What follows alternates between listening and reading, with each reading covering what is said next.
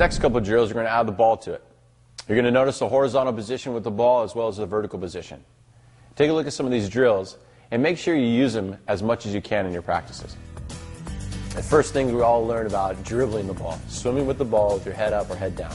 Try your best not to have your arms touch the ball. Your arms are only a safety guard for the ball.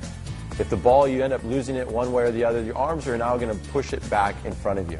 The most successful way of moving as quick as possible through the water is allowing the ball to sit right in front of your wake that you're creating in front of your head. It's extremely important that you learn to do this at the fastest rate possible. If you're just cruising through this at a 60 or 70% rate, when it comes to game time, you possibly could be losing the ball because you're not used to moving the ball at 100% rate like you should be in a game. So a change left and right drill with the ball. Look how the player is moving the ball underneath the water. He's not putting his hand on top of the ball. He's grabbing the ball from underneath and maneuvering it to the opposite side. Now he's able to do this with his leg strength, with his breaststroke kick, as well as his opposite hand is pulling his body, his upper torso, in the direction he wishes to go. The other great thing about this is every time he changes directions, notice he has a strong breaststroke kick to force him in the new direction he's going. Something for those advanced players that can grip the ball. Go ahead and do this drill by gripping the ball, swimming from your left and right. Another thing that we struggle as players is picking the ball up at a young age.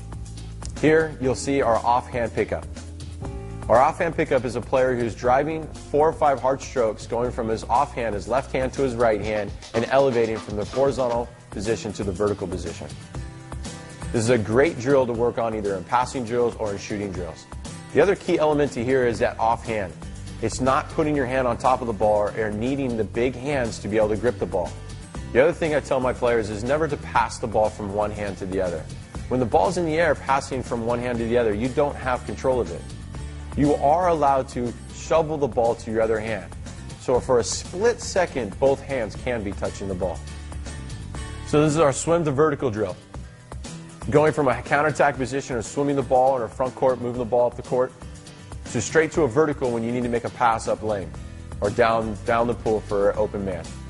Here you'll see a lot of white water from his arms and his legs, pushing him as fast as possible, as well as when he goes to the vertical, his leading leg, for a right-hander, his left leg is going up underneath his left shoulder, which is giving him the great foundation to go as high as possible. Notice this player, how high he gets up. You can actually see his rib cage get out of the water. The vertical to swim drill. Here you are seeing a player in a faking position or a vertical passing position. The player goes from this position to a swimming position. Now what's crucial here is the breaststroke kick that gets him generated in that right direction. It's crucial that your legs come up into you. That allows you to have the most maximal strength when you're a breaststroke kick. Again, notice the work rate of these players. If you're doing a drill at 100%, you can transform that into the game and be ready to perform at the highest level. This is a great drill that we learned back in Europe, is reach free with your pop in the ball. So reach free pop. Every time your hand releases from the ball, do your best to put a backspin on the ball so the ball comes back to your other hand. This is a great drill to work on, all with ball control as well as position control in the water. You'll see in the underwater cameras that the arm that is taking the stroke is working simultaneously with the breaststroke kick. This is giving the player great power and energy to move forward through the drill. Here you see a reach-free pass drill. This is the player doing the same thing that he was doing with the pop drill, but now he's passing to himself. Make sure that you're taking a freestyle stroke. Don't just keep both hands out in front and you're just doing your legs. This is actually you're pulling with the water with that breaststroke kick and catching the ball out in front. Keeping that ball live, keeping it moving. You ready to get tricky? Now try passing to yourself in the back of your hand. Doing the exact same drill as the passing drill, but now you're passing to yourself in the back hand. The best way to do this is to push your knuckles down. That way you create a cup on the back of your hand. Again, in these reach-free drills, your energy is coming from your legs, your breaststroke kick. Make sure you're utilizing that. This is a fun way to put a little bit of ball work in with a leg set. Here you have the reach back pass. You're doing the backstroke with the leg beater kick, same motion with the one stroke of the arm, and your legs are working simultaneously together. At the same time, you're passing the ball back and forth to each hand. It's very important that you don't throw the ball too high and lose control. Stay in control and keep the ball at a short distance. That way you can maintain full body control as you're moving through the water. The triple threat position, or the tripod position, is when the ball is up to pass, to shoot, at any moment. Notice the great foundation of the body here. You'll see the player moving in a 360 to be able to see at all different angles. His leading hand is way out in front of him as far as possible with a nice scrolling motion. The scrolling is actually allowing him to get maybe a half or an inch, even that much higher. If you notice his leg position, one leg is directly underneath him, his other leg is slightly up and pushing him forward. This is going to be the power behind the shot.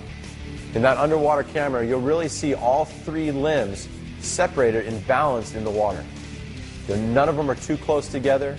This is allowing him to have great balance if he needs to move at any split second. What I try to tell my players in that leading shoulder, if you can create a little air pocket between your shoulder or your armpit and the water, you have reached your max potential in height. In the arm position, the elbow, we really focus on getting it above the ear. Anytime you drop your elbow below the ear, you're putting a lot of strain on your shoulder. This leads to surgeries and other injuries. Keep that elbow up. Your arm is a whipping motion that your body is generating the power from. Here in our dive moves, creating new passing lane or shooting lanes. Going from a vertical to a horizontal back to the vertical position. This is a very crucial drill to learn at a young age. We practice this every single day in our university practices. If you notice the player here, he's moving dives to his left, to his strong side, to his right, coming across his body.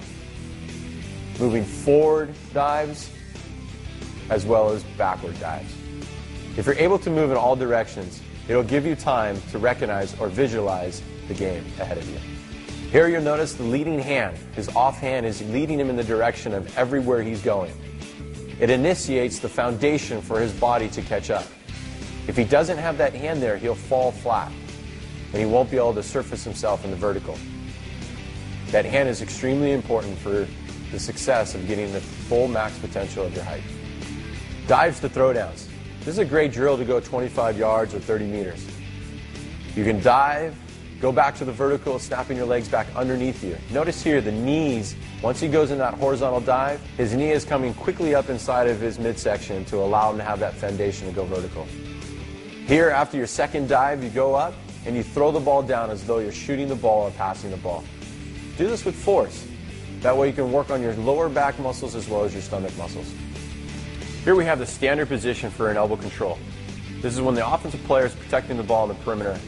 It's very important to notice that they're face to face. Too many times you see at a young age they go back to back.